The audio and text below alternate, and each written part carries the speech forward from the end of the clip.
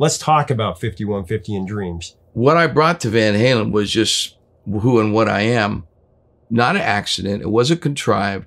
It was Sammy Hagar, who and what I was at that moment, but very inspired by Eddie Van Halen's musicianship. He inspired me to write songs like Dreams and later on like Right Now and When It's Love and Love Walks In. You know, to me, goosebump songs. Look at it. Just talking about best of both worlds. We just started writing different kind of songs.